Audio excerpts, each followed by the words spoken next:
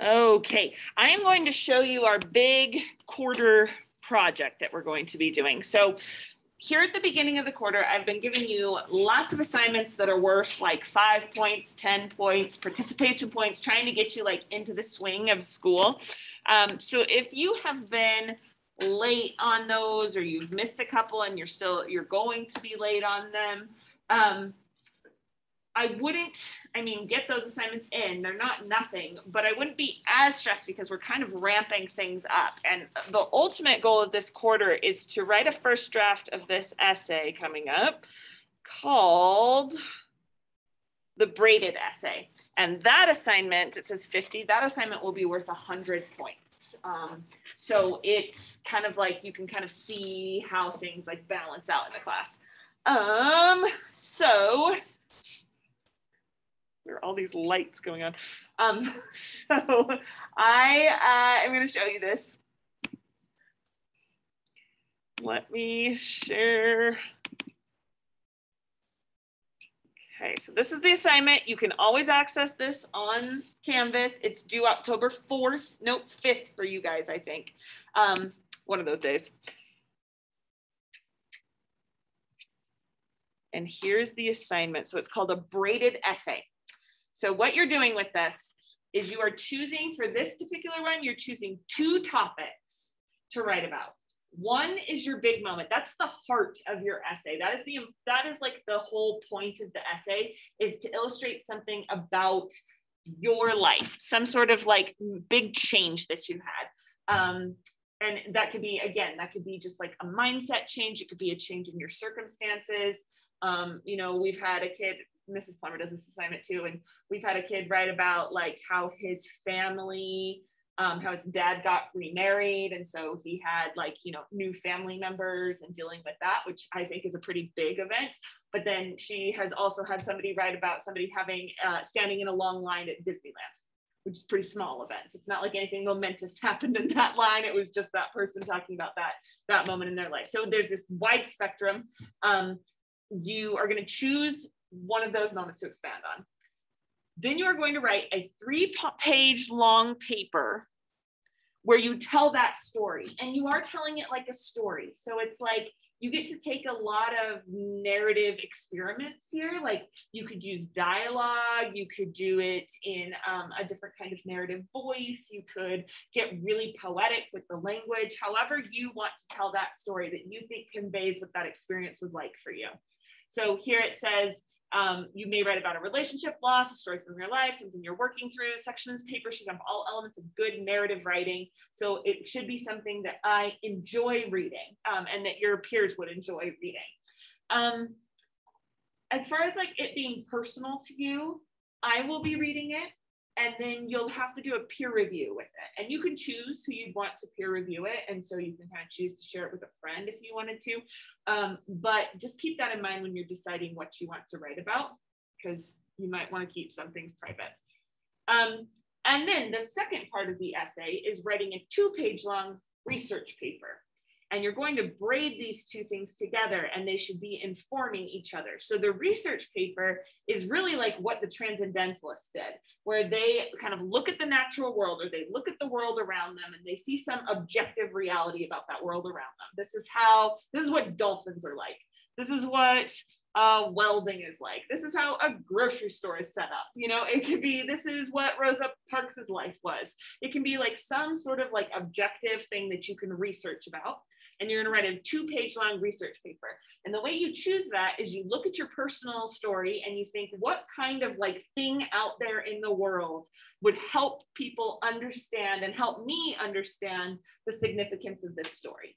So that same kid who wrote about like his family sort of coming together and getting new family members with stepbrothers and stepsisters, his research paper was about welding and how like the scientific process about what happens when you weld 2 metals together. So you could see how this story about welding could inform the story about what happened to him when his dad got remarried.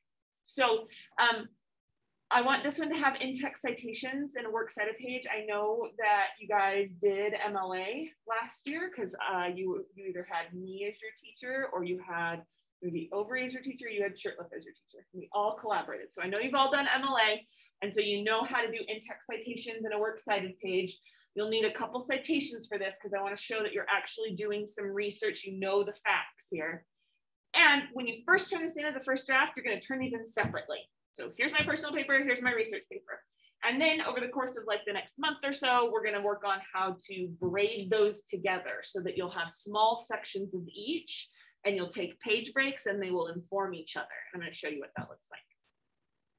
So far, do you have any questions? So if I were doing this, actually, I really am going to do this with you. I'm going to write about that pear story. And so what happened was I was not the best kid. I wasn't like the worst kid, but I wasn't the best kid. And I was kind of like a punk kid, whatever punk meant in the 90s. That's what I was. So we snuck out at about 2 in the morning and we went to a 24-hour grocery store. And I don't know, we were just dumb and didn't think about other people. And we were throwing pears at each other without buying them.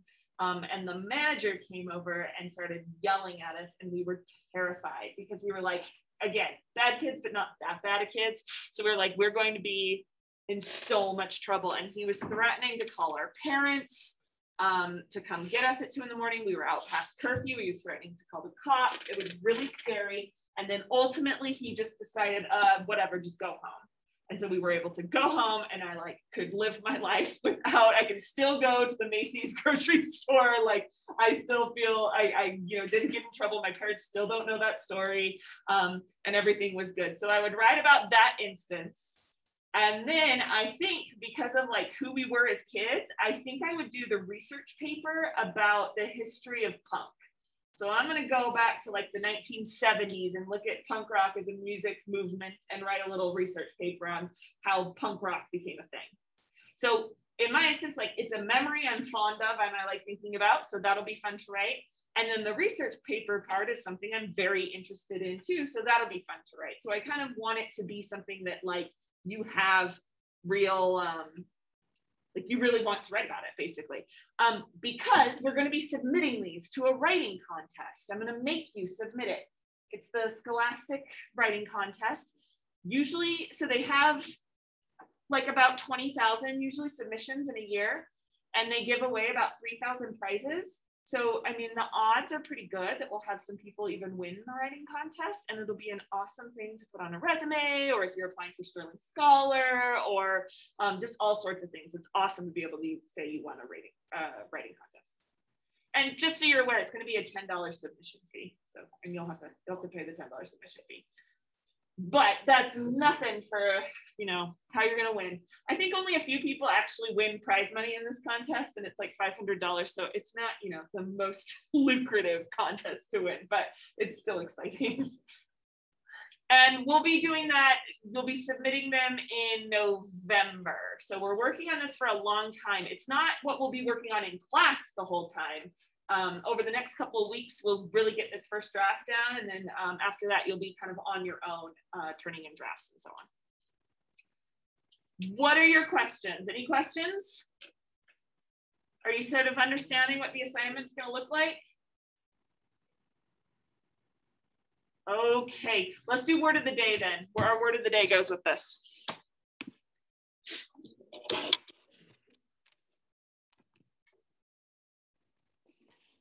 Yeah. You'll have a couple days, like we'll have a day where we're workshopping it, and then you'll have a day where you're peer reviewing it, where you'll do some stuff in class, but not a lot.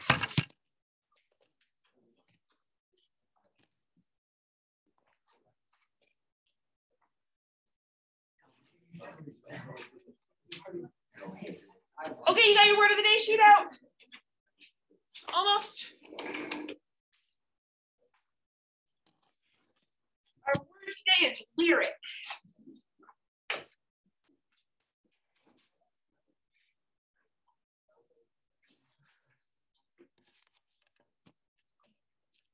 Oh, you guys still have space. Okay, good. All right, you ready? I'm just going to read the definition to you. So we're thinking about the poetic definition of lyric, which is a poem that expresses the writer's emotions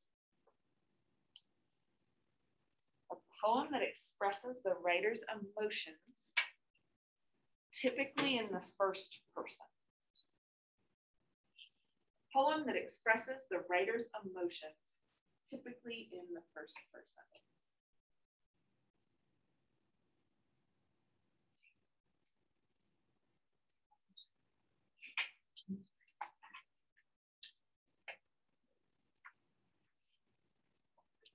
Poem that expresses the writer's emotions, typically in the first person. So it's a genre of poetry. I know a lyric can mean a lot of different things, like a lyric in music is different, you know, but it's a genre of poetry. So in poetry, you've got limericks and haiku and elegies, which is about dead people usually, and odes, and there's all different kinds of poems. This is a specific kind of poem where the writer is like having this like emotional outburst. That's basically what a lyric is. And probably it's the most familiar kind of poem because whenever you think of poetry, you're thinking of like emotions and that kind of thing, but it's not necessarily true for all poems. So the example, I'm going to take it right from Annie Dillard, because even though she's not writing a poem, I think she's got some lines that are very lyrical, and it says, I would like to live as I should, as the weasel lives as he should. Remember last time when we were reading about weasels?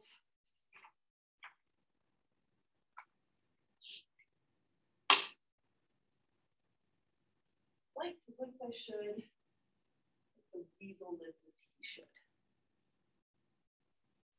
All right, not like the most emotional, you know, this isn't a poem about her most recent breakup, but I think this sort of shows how the transcendentalists were interested in the lyric or the lyrical. So I would like to live as I should, as the weasel lives as he should.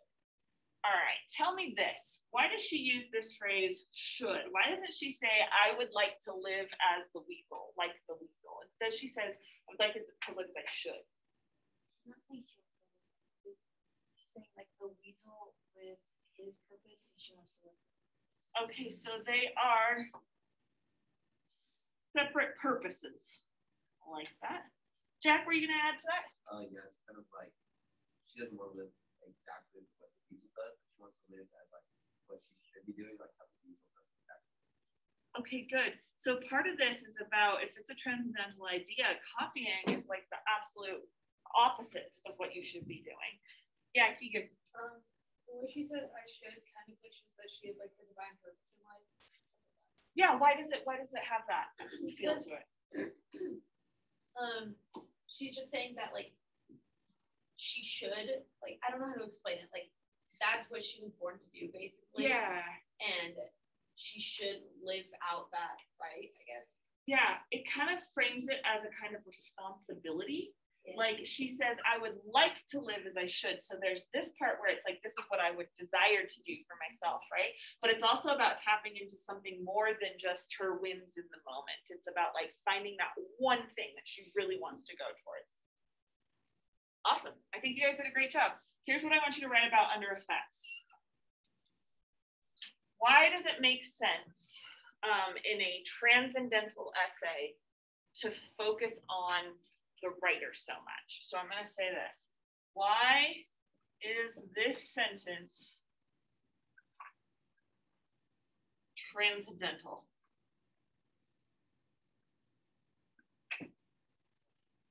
And you're going to write that down under effects. What about the construction of the sentence as well as the idea makes it transcendental?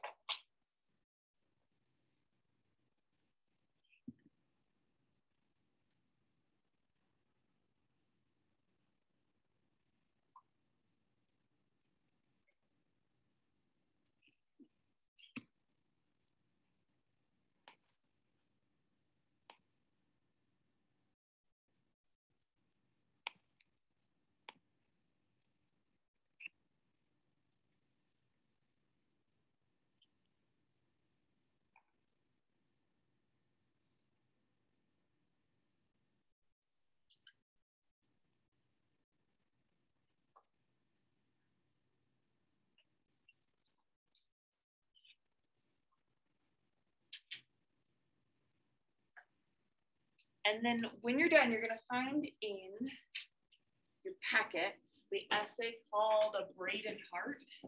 It's the very last one.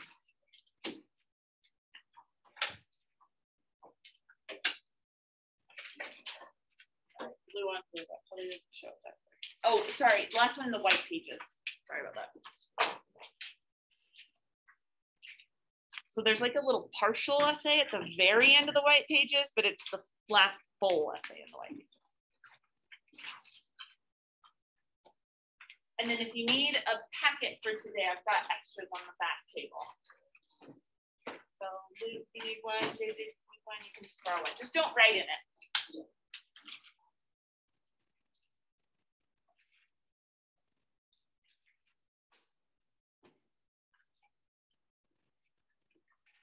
Okay, here's what we're gonna do with this.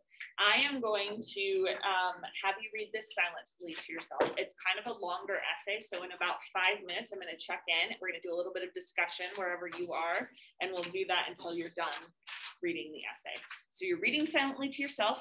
It's your packet, if it is your packet, it's your packet, so you can write on it. And I want you to notice how she's using metaphors in this. So as you're going through, it's not like I want tons of annotations, but kind of underline where you think the metaphor is important. Okay, any questions? Awesome, then I will check in about 5 minutes. Okay, after they read the braided essay, I just had them brainstorming about what they think they're going to write about. So for about 5 minutes, I want you to just on a piece of paper, brainstorm some ideas for your braided essay. And that includes both parts, both the research part and the personal narrative part. Have some ideas of how those might go together. Writing about? Is anyone to that phase yet? Yeah, Madeline?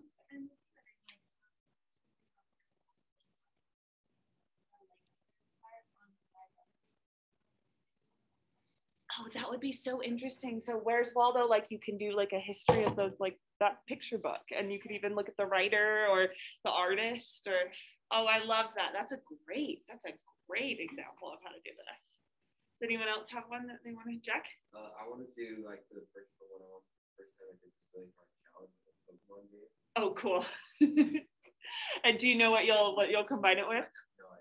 Yeah, that'll be fun. It could be something, I don't know anything about Pokemon actually, so, but it could be, you could go in a lot of different directions with that. Like you wouldn't have to write the research part about Pokemon. It would be even better if it was something totally different. Yeah.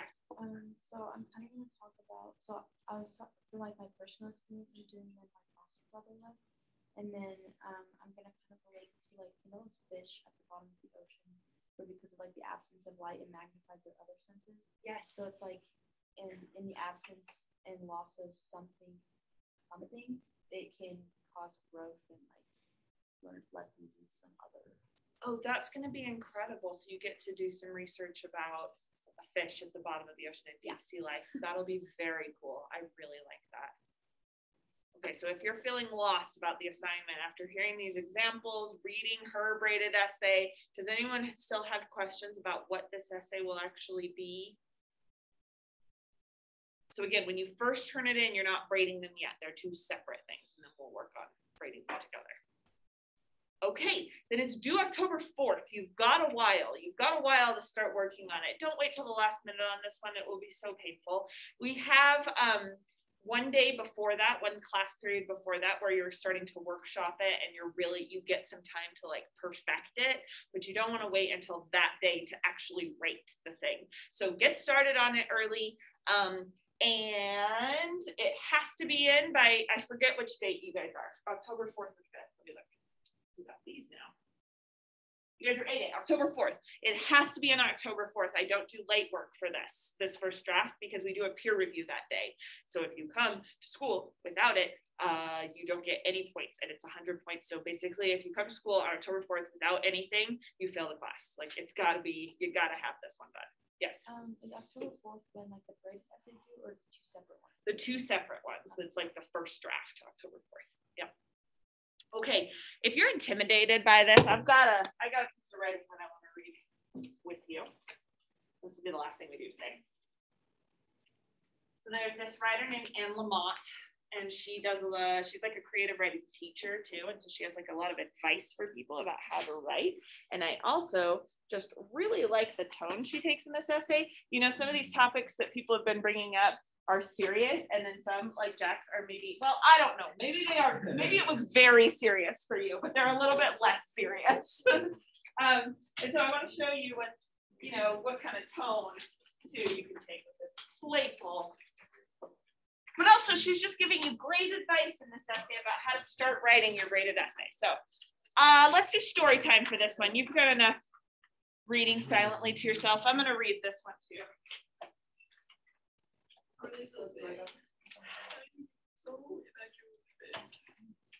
It's yours. Maybe I should have made fewer copies, but I made enough copies for everyone, so you can write on the different one. Okay. The first useful concept is the idea of short assignments. Often when you sit down to write, what you have in mind is an autobiographical novel about your childhood, or a play about the immigrant experience, or a history of, say women. But this is like trying to scale a glacier. It's hard to get your footing and your fingertips get all red and frozen and torn up. Then your mental illnesses arrive at the desk, like your sickest, most secretive relatives, and they pull up chairs in a semicircle around the computer, and they try to be quiet, but you know they're there with their weird coppery breath leering at you behind your back. What I do at this point, as the panic mounts and the jungle drums begin beating, and I realize that the well has run dry and that my future is behind me and I'm going to have to get a job, only I'm completely unemployable, is to stop. First, I try to breathe, because I'm either sitting there panting like a lapdog or I'm unintentionally making slow, asthmatic death rattles. So I just sit there for a minute, breathing slowly. Quietly, I let my mind wander. After a moment, I may notice that I'm trying to decide whether or not I'm too old for orthodontia and whether right now would be a good time to make a few calls. And then I start to think about learning to use makeup and how maybe I could find some boyfriend who's not a total and complete fixer-upper. And then my life would be totally great and I'd be happy all the time. And then I think about all the people I should have called back before I sat down to work and how I should probably at least check in with my agent and tell him this great idea I have and see if he thinks it's a good idea and see if he thinks I need orthodontia, if that is what he is actually thinking whenever we have lunch together. Then I think about someone I'm really annoyed with or have some financial problem that is driving me crazy and decide that I must resolve this before I get down to today's work. So I become a dog with a chew toy, worrying it for a while, wrestling it to the ground, flinging it over my shoulder, chasing it, licking it, chewing it, flinging it back over my shoulder. I stop just short of actually barking. But all this only takes somewhere between 1 and 2 minutes, so I haven't actually wasted that much time. Still, it leaves me winded. I go back to trying to breathe slowly and calmly, and I finally notice the 1-inch picture frame that I put on my desk to remind me of short assignments. It reminds me that all I have to do is write down as much as I can see through a 1-inch picture frame. This is all I have to bite off for the time being. All I am going to do right now, for example, is write that one paragraph that sets the story in my hometown in the late 50s when the trains were still running. I am going to paint a picture of it in words on my word processor. For all I am going to do is to describe the main character the very first time we meet her, when she first walks out the front door and onto the porch. I'm not even going to describe the expression on her face when she first notices the blind dog sitting behind the wheel of her car, just what I can see through the 1-inch picture frame, just one paragraph describing this woman in the town where I grew up the first time we encounter her. E.L. Doctorow once said that writing a novel is like driving a car at night. You can see only as far as your headlights, but you can make the whole trip that way. You don't have to see where you're going. You don't have to see your destination or everything you will pass along the way.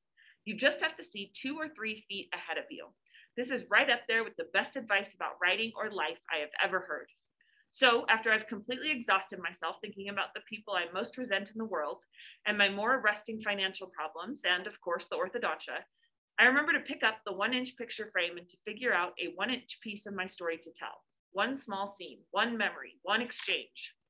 I also remember a story that I know I've told elsewhere, but that over and over helps me to get a grip. 30 years ago, my older brother, who was 10 years old at the time, was trying to get a report on birds written that he'd had 3 months to write, which was due the next day. That sounds familiar.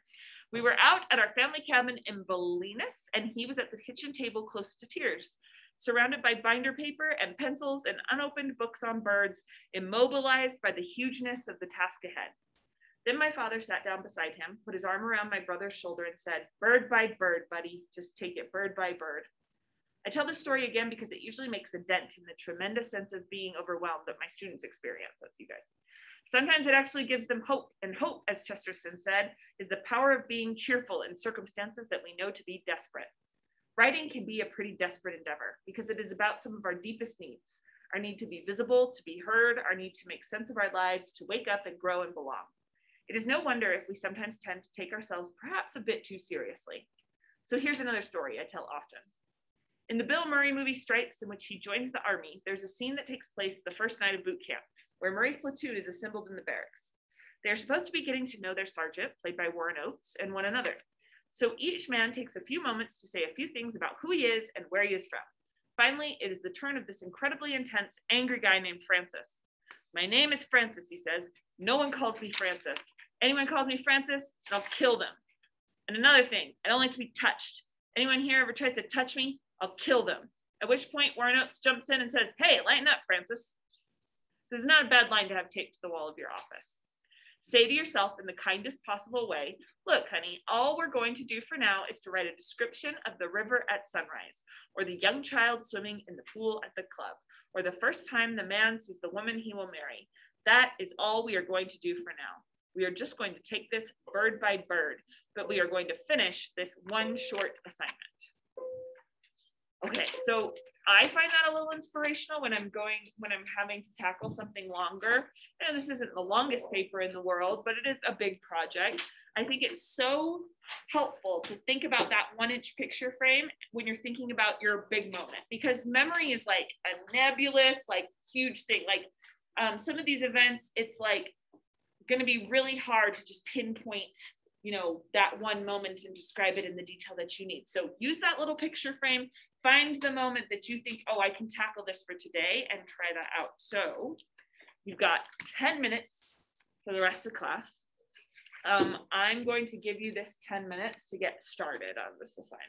And maybe that just means still brainstorming and trying to figure out what you're going to do.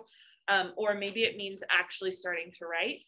I know Chromebooks take forever to get started. So if you want to handwrite it too, you can do that. But just 10 minutes to actually like commit to something.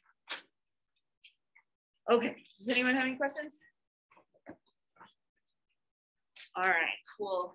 Are you excited about this assignment, or are you dreading it, or somewhere in between? Or just like completely dead today and it's like you're not even in the room?